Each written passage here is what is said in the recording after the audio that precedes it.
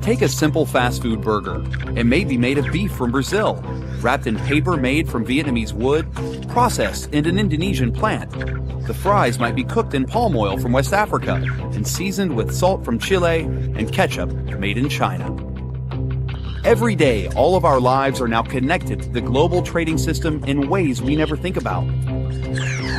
In our world, cost efficient is the most important part, probably. Meaning, human beings care mostly about currency. If it costs less currency, the best, Doesn't matter if it costs more resources, we don't care, If it's just cheaper, if those human beings in some parts of the world, cost less in terms of currency to employ them, and you destroy the environment or whatever you do in the process, then it's completely fine. They will do it like that. 97% of all of the clothes that are in the USA tribe, and that tribe is perhaps the biggest market in the world, meaning they trade more share than any other tribe maybe, 97% of those clothes are not made there, are made somewhere else, and then transported to USA. That's how crazy it is.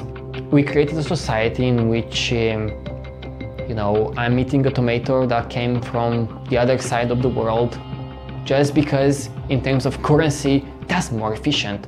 Not in terms of energy, not in terms of human lives, not in terms of anything else, or resources. No, just because currency. You see how we got detached from reality?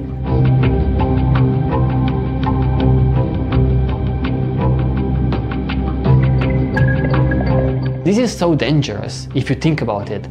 If we run our society just based on what is better for the currency itself, for the trade, then we are fucked. We are literally fucked, because what stops us from, completely destroying our environment just because it's more cost efficient to do so?